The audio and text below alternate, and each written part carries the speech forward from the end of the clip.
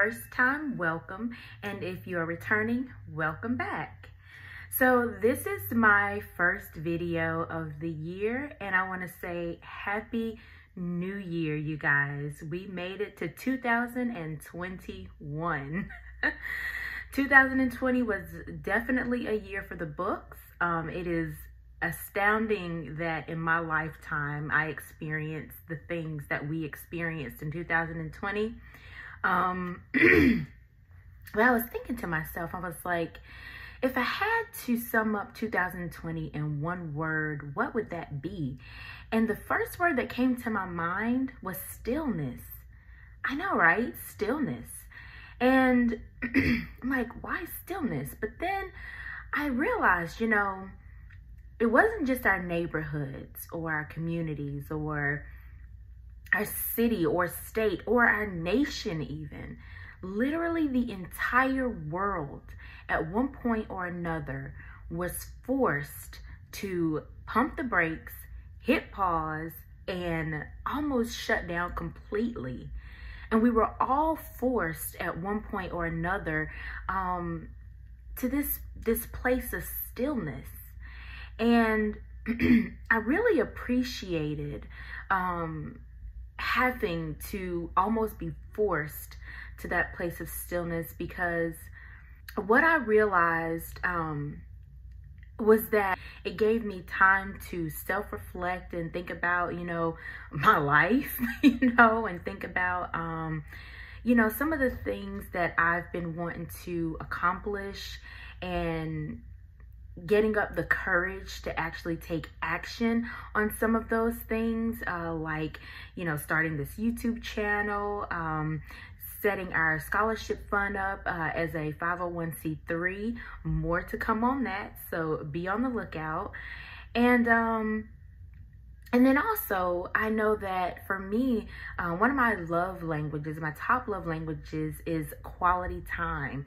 And so the being forced into this place of stillness, it gave my family and I an opportunity to be together and spend a lot of quality time together. Since March of last year, my husband and I both have been working from home exclusively, and right around that same time, we decided to take our daughter out of daycare for health reasons and for her safety in regards to her health. And we've just been able to spend so much quality time together, and it's been absolutely wonderful. Like, literally, my love tank is overflowing because we have spent so much quality time together. And then on the other hand, being forced into this place of stillness also caused me to become much more aware. It forced me into this place of awakening to really see what's going on in our country, to see how ugly people can really be, and because even though you know it and you see things that are happening, I think that in our normal day-to-day as we were living prior to 2020, it was so easy to just downplay it, or let life and all of the busyness just wash over it, and it become like a one of those things that just you don't think about a whole lot. But being forced into this place of stillness, it caused us to really, or for me anyway, to be awakened to really see what's going on, and to see how some of the cancerous aspects of how our country was built is still very much alive. And it caused me to understand more now than ever why it is so important to say Black Lives Matter, even though there are others that want to downplay it, or try to override it with other sayings and slogans and things like that. But Black Lives Matter, I realize, it is not a slogan. It is not just, it's not even just a mantra. It is literally a life-giving statement. It is a statement for life, because our lives matter. And so it really, forced me into this place of being more aware and of awakening. And it has caused me to realize how important it is to invest in our Black lives, invest in honoring Black lives, invest in, you know, our worth, invest in our enterprise. And that is something that I find very important to do on my channel, is to highlight beautiful Blackness, you know. So yeah, you know, if I had, you know, to sum up 2020, that is the word that comes to mind. Being forced into that place of stillness, which is, stillness is a very powerful thing.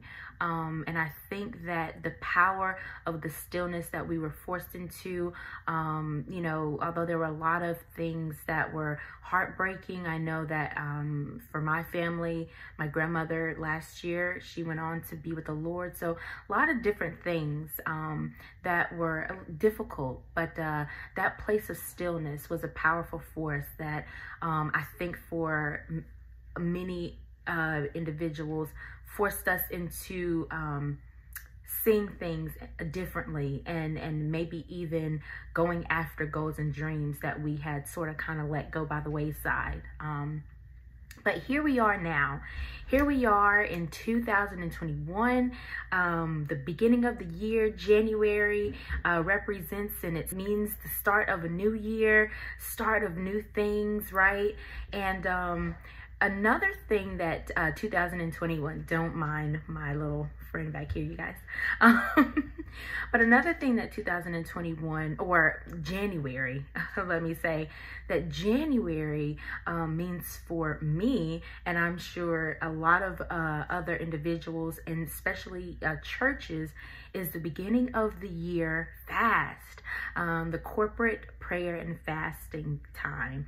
And I don't know about you, but if I'm completely honest, you guys, I love January just because it is the start of a new year, and I'm always excited for the start of a new year. I'm always excited about new beginnings. But for me, January has always been sort of bittersweet, because ever since, you know, I started attending a church, and the whole idea of corporate prayer and fasting started for me, I think it was like maybe back in 2008, 2007, somewhere around there. I always am very aware that January also means starting the fast. And it's sort of bittersweet, because I'm like, okay, I love the idea of the new year, new beginnings, but the fast. Okay, here we go. You know, I never really meet this time of prayer and fasting with this like excited, you know, expectation, and oh, this is going to be great, and I'm excited for this. It's never really been that over the course of the years for me. It was always just this kind of, here we go. And I don't know, maybe I'm alone in that. But it's just, it has been a challenge over the last few years of my life, looking to start the whole beginning of the year fast. And, you know, I'm like, I personally am not a huge fan of cold weather, although I have really started to appreciate the winter months as I've gotten older. The nostalgia, thinking about, you know, memories of me and my brother putting on the store plastic bags on our shoes and going out and skating on the ice on the streets and things like that. Just that whole nostalgia and the memories. You know, I've really started to appreciate the winter months and the beautiful snow and things of that nature. But in and of itself, I'm not a huge fan of cold weather. So when January comes, you know, that bittersweet side of it for me, I'm like, okay, it's cold. We get snow half the time, snow and ice, especially here in North Carolina. So then half the time I'm not able to go where I want to go. So it's cold. I can't go where I want to go. And now I can't eat what I want to eat either.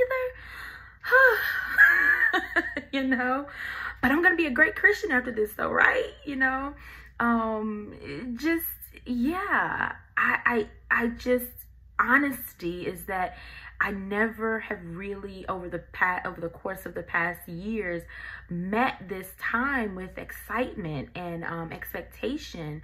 And I had to come to a resolve with myself if I was going to continue to participate in the beginning of the year fast, in which I realized that fasting is not something that's just designated for the beginning of the year, because it is something that can be very vital and important in our spiritual growth throughout the year. But I know that it is very known for many churches to do together at the very start of the year, to help start the year, building that spiritual growth and to help set the tone of the year. And but I had to come to a resolve with myself if I was going to continue to participate, because I'm like, Dia, you're doing yourself a disservice doing this out of just obligation. And one of those resolves that I had to come to is that you cannot do this because it's the popular thing to do in church.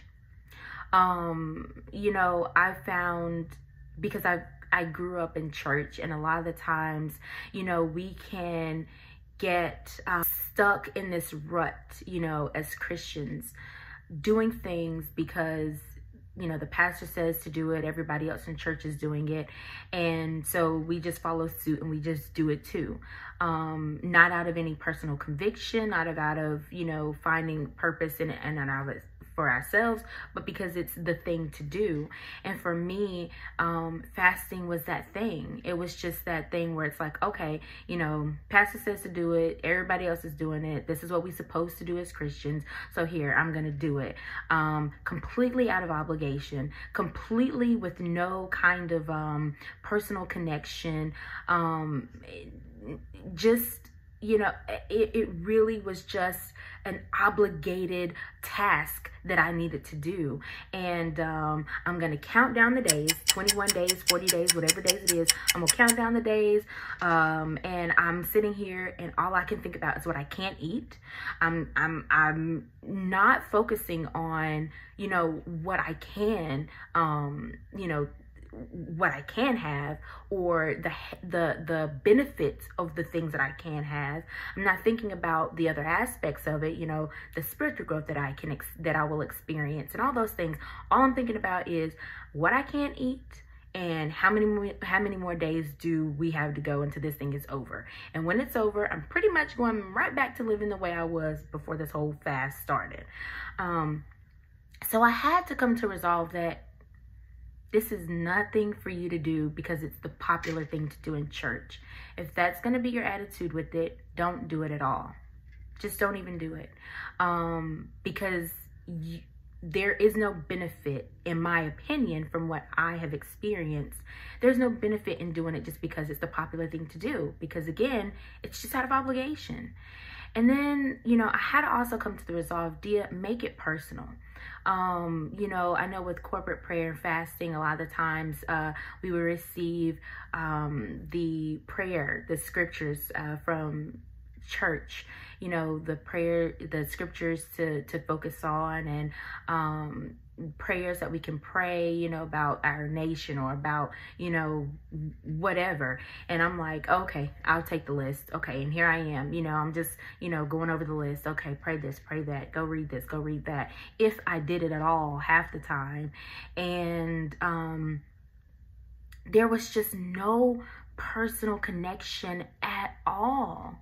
And I can recall the first year where I actually made it personal and I actually gained so much out of that that time of prayer and fasting. And it was it was the year 2012. I remember the end of 2011, I had a personal conflict going on the inside of me, a decision that I needed to make, something that I had been involved with in my entire life, revolving church. And I really was struggling on the inside about how I was feeling. And I was like, okay, God, I really need direction from you during this time of fasting and prayer. And because if I don't get direction, I don't know that I'll make the right decision, and this could impact the way that I go forward in my life. And I want to do the right thing. And so I really, really made it personal that year. And I can remember it didn't even dawn on me, or I wasn't as aware of what I couldn't eat. I wasn't thinking so much about the time, because I had so much of a hunger on the inside and so much a desire and this personal connection where I'm like, I need something from you. So yes, I'm going to take the list that I'll read, I will read the scriptures from church. I will pray the prayers, but I have something personal that I need from you. And I am expecting to get an answer for this situation this year. And I guarantee, and it was amazing, because at the conclusion of that fast, it was only the next month in February where an answer came. And it was like a weight was lifted. It was life changing. It was like a breath of fresh air. It was like drinking water. It was just like so much freedom, and just peace, and just a weight being lifted, getting the answer that I was looking for. And I really attribute, a huge part of receiving that answer from actually making that personal connection during that time of fasting. And so I find myself here, 2021, in a similar place where I'm starting this year in a completely different place than I've ever started in my entire life. I'm starting 2021 as a wife and a mother. 2020, I started the year as a fiance and a mother. But this is my first year starting the year as a wife and a mother. And with all of the different ideas and concepts and business ideas and things that God has placed inside of me, I can literally feel myself being in a paradigm shift in my life. I can literally feel the plates in the foundation of my life shifting. And so I'm hungry, this year for just direction from God, so that as I move forward as a wife, as a mother, and into these enterprises and business ideas that I can that are like just so alive in me, that I move forward in the right way. And so it's again one of those times where I can't even be focused on what I'm not eating or the amount of time, because I just have such a desire to gain direction. And so I just wanted to encourage anyone out there who might have a similar mindset that I've had in the past, where it was just like, fasting, here we go. If you maybe take a moment and think about why you're doing it. Is it just because it's a popular thing to do? Have you made that personal connection? Maybe those are some of the things that can help you have a more positive experience out of your fast. And then too, one of the things that I have tended to neglect in fasting is the practical life applications that can come from fasting. I know so many times in the past, I would try to over spiritualize the whole concept of fasting in my head, which also made it a challenge, because I'm like, okay, I'm supposed to be praying this amount of time. I'm supposed to be doing this. And I'll be completely honest with you, even during fasting time, I still find it a challenge to sit down sometimes and really have that, that long, time of prayer. And I might go 2 good days and I'm actually like waking up early in the morning and, spending, the time and maybe reading my Bible app or something like that. And then after that, the next days I end up getting so busy. So it's still something that I'm working through to spend that time. But I find that, going back to the idea of making it personal, is that I don't have to just sit and feel like I'm just spending 4 hours in prayer or whatever. even when I might just take a moment and just listen to some worship music and have nonverbal communication with God and just let him talk to my heart, some of those moments are the most impactful for me. Or while I'm in the shower, you know, where I'm alone, there's no one there. There is no, my daughter, my dog, no one, my husband, no one's there but me and God. And so as the water is washing over my body, so is, you know, the voice of God washing over me and helping me get answers on things that I need to do, or, you know, overcome conflict or whatever the case may be.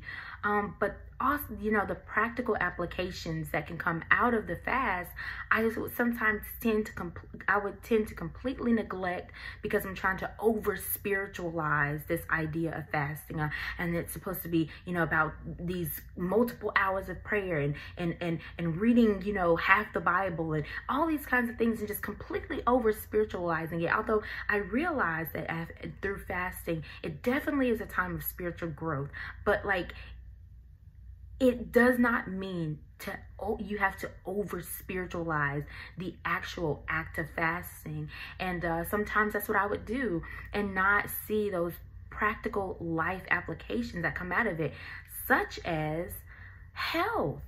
Okay, if I'm completely honest, eating healthy and having a regular exercise or workout regimen is something that I struggle with. It is difficult for me. I don't enjoy exercising. And although I do like eating healthy foods, I absolutely love eating unhealthy equally.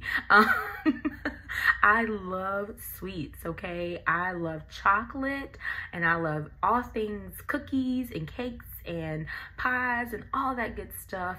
And so I find, you know, many times where I will get into this mode where I'm like eating the whole pantry. I'm finding every sweet thing in there that I can find, and I am just like you know.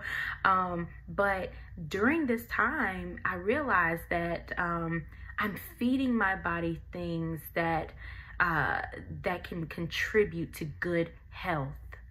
And these are things that I should allow myself to carry throughout the year, making those positive choices in what I put in my mouth, because I know that I can't control everything. I can't control everything that may happen to my body, but what I can control is what I put in my mouth, and I can control the activity I choose to do with my body.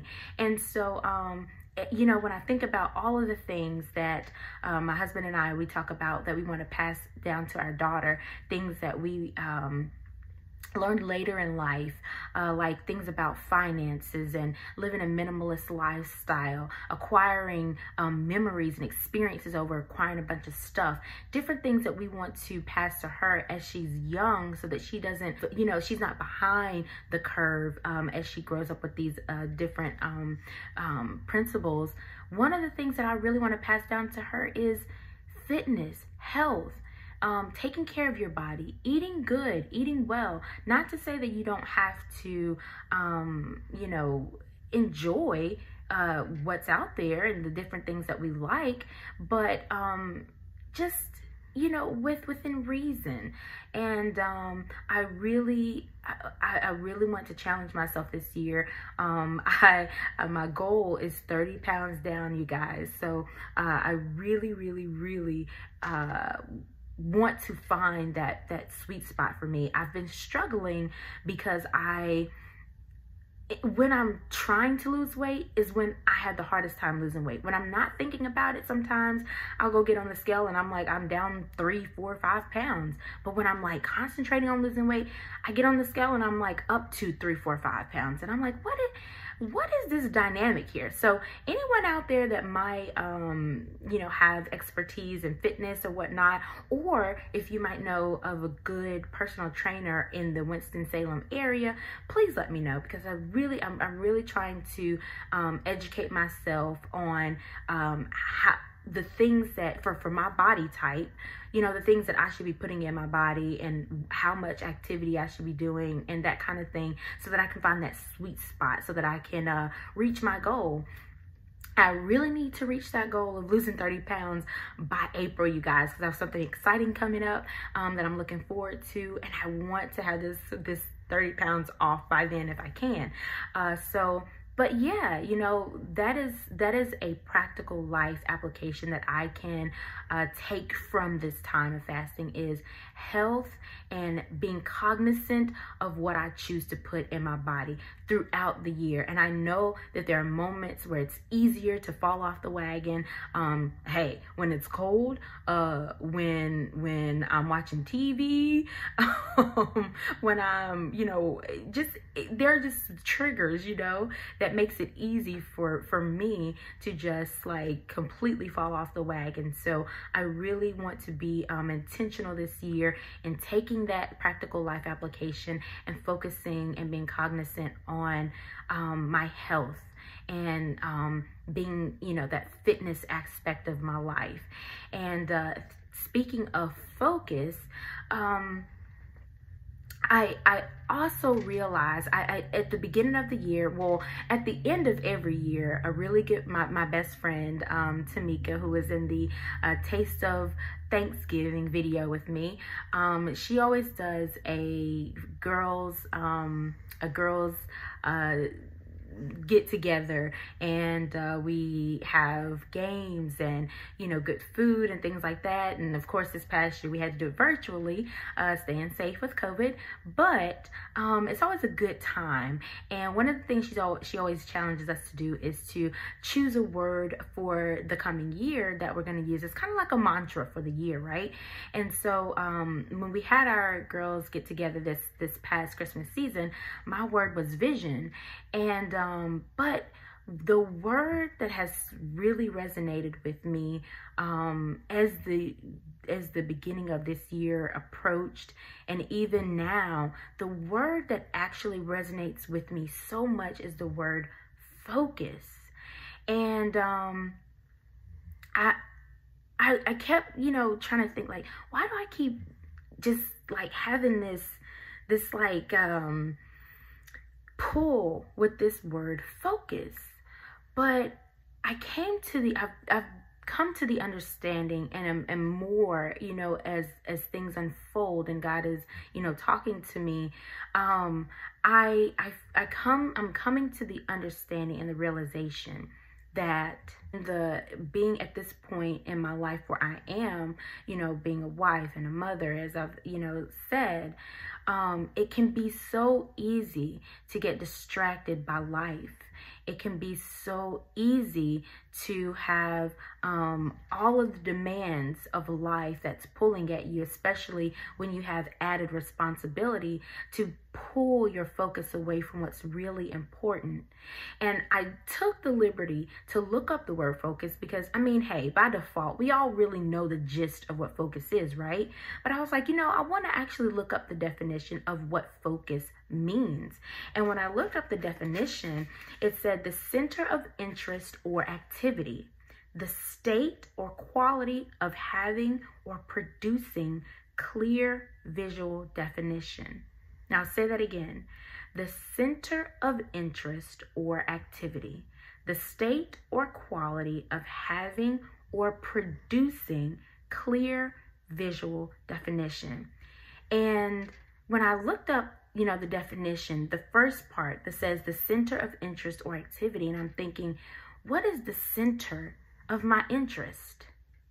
What does my focus, what is it centered around?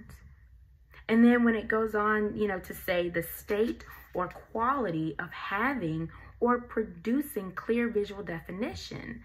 And I'm like, do I have clear visual definition for my life?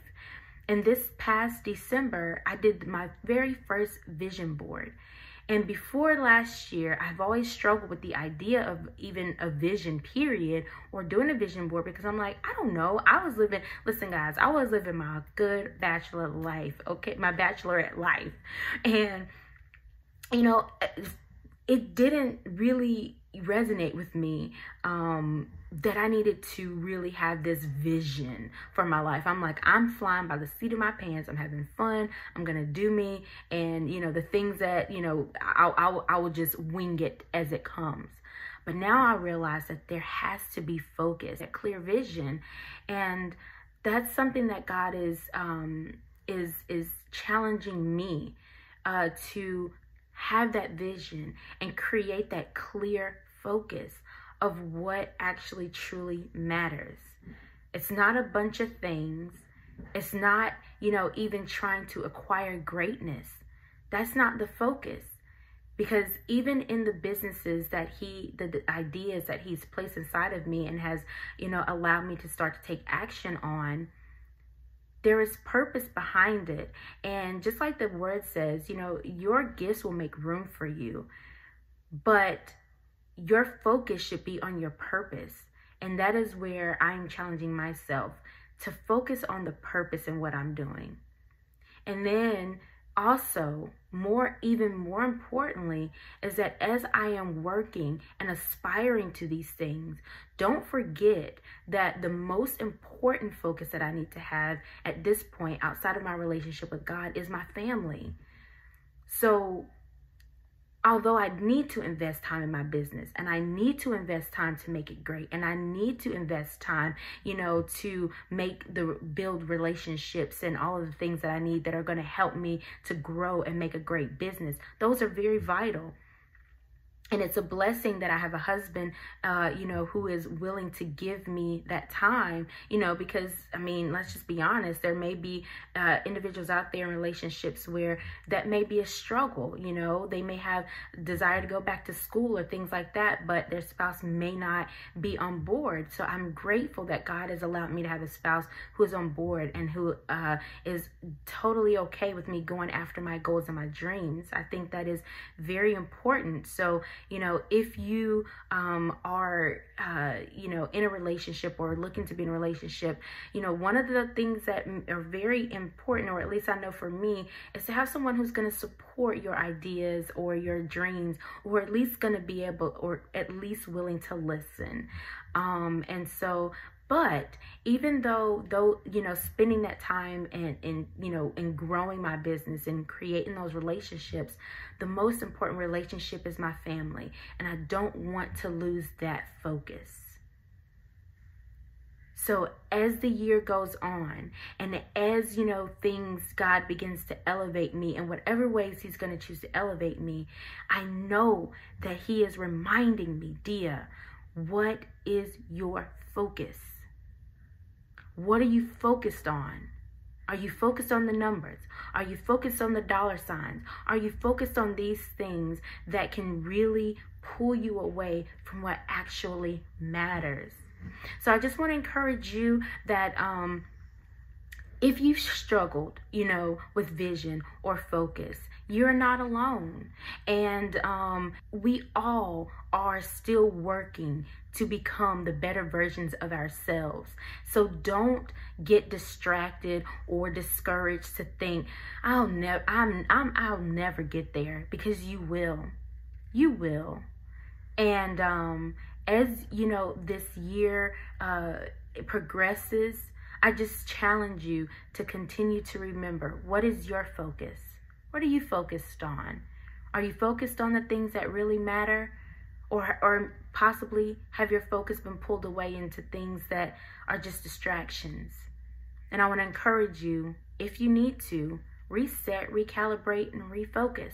It's okay. We all have to do it sometimes. So I'm wishing you guys an amazing 2021. I believe that it's going to be a great year. I'm choosing to intentionally have a great year, regardless of what challenges may come. And I want to also encourage you, if you have not done so already, stop, take a moment, find a reason to laugh, and keep smiling. Until next time, and always be blessed.